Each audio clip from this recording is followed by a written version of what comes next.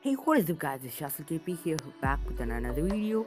You have probably seen this effect somewhere on the internet and always wondered how the hell did they do it, and you find it out, and it was done by After Effects or Premiere Pro, and you became really sad. But you don't have a powerful PC to edit and you edit on your smartphone. This is the way to go.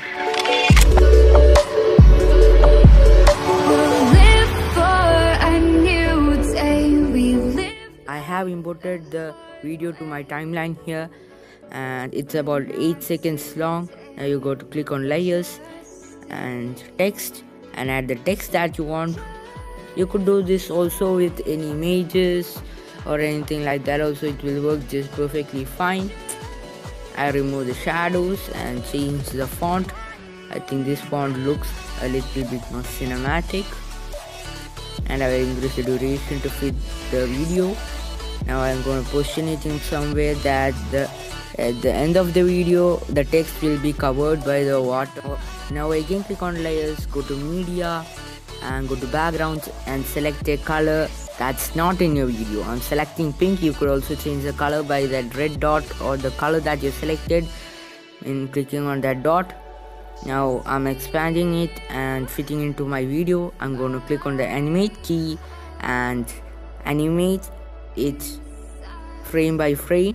I'm going to drop the opacity for getting a better vision through, and you got to animate it every milliseconds. It's pretty easy if you have a little bit of patience. I have done mine, and let's go increase the opacity to 100, and let me just trim this video, and I think this looks awesome. I did not trim it. Now I think we could go and export this video. Don't forget to export this in the highest resolution and highest bitrate possible, because there will be the compression again. Now go and click on empty project and media browser and select the clip that we started with, and now click on layers and click on the other clip that we edited and click on the second thing and turn it to full screen. Now you could click on the video clip and click on chroma key and enable it, and the color will be automatically selected.